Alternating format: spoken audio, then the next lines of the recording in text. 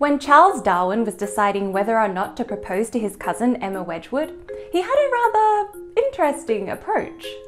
He drew up a list of pros and cons. As pros, he listed things like children, companionship, and the charms of music and female chit-chat.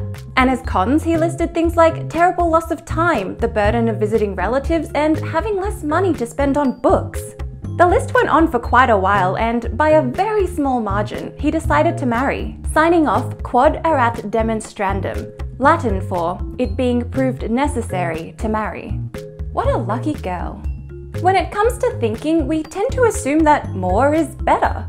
You'll make a better decision the more pros and cons you list. You'll just spend one more day thinking about that email before you send it. You've got to think up that perfect one-liner to ask your crush out.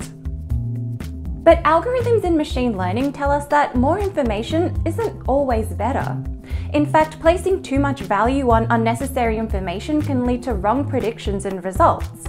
Take this example. Darwin may have found it useful. It's a study conducted on German couples. The data points represent their life satisfaction during their first 10 years of marriage. Let's say we want a computer program to make predictions about what their life satisfaction will be after the 10-year mark.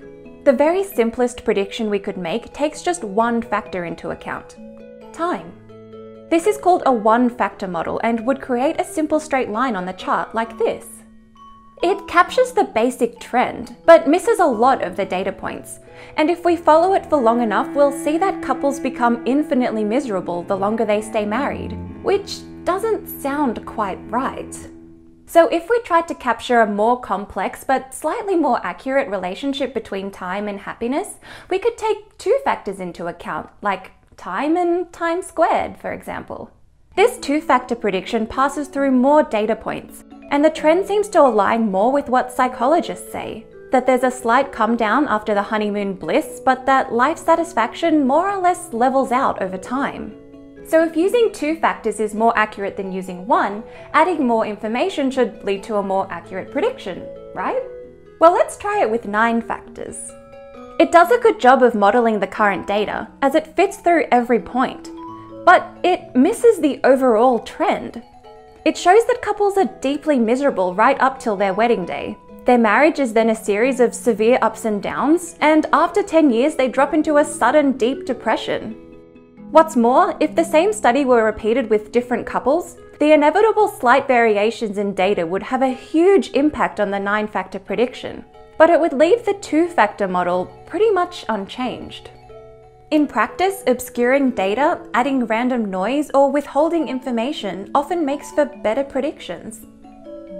By placing too much emphasis on each individual data point, we lose sight of what's really important: the trend. This idea is called overfitting, and it tells us that sometimes the less we think, the better off we are. Overfitting and the wrong predictions it causes are usually a result of placing too much emphasis on what we can measure, while forgetting what's actually important. I know this all too well from my high school and university days. I was always working to get a good grade, while not really trying to get a deep understanding of the actual subject matter. I'd get an A on a calculus exam, but if my brother asked me, "So, like, what is calculus?" Well, I'd have no idea.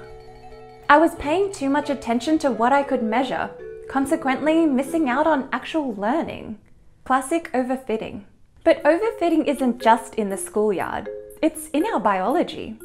Our taste buds were designed to help us detect which foods are healthy. Sugar, salt, and fat are all essential parts of our diet, so it makes sense that we're programmed to think they taste good. But since we started modifying our food to contain unnatural and unhealthy amounts of these ingredients, taste has stopped serving as an accurate guide to what's healthy. Our brains are overfitting for an outdated metric, optimizing for taste instead of what taste is supposed to provide: health. As economist Charles Goodhart said, "When a measure becomes a target, it ceases to be a good measure." So what can we do about overfitting? Well, in machine learning, there's a technique called regularization, which can be thought of as a kind of complexity penalty. For example, one method of regularization is to scale down the weights of all the factors until most of them are at completely zero. This means that only the most important few have any say in the final decision. In Darwin's situation, this might have looked something like crossing out the less important stuff like children and companionship, and keeping only the stuff that really mattered, like not being able to spend as much on books. Speaking of Darwin, right after he decided to marry by proof, he immediately started fretting about when to marry. He wrote yet another list of pros and cons, considering things like happiness, awkwardness, expenses, always wanting to have travelled in a hot air balloon, not sure whether that was a pro or a con. But by the end of the page, he resolved to, never mind, trust to chance. He had his own methods of regularizing. He married Emma Wedgwood and they lived happily ever after, until he died of congestive heart failure at 73.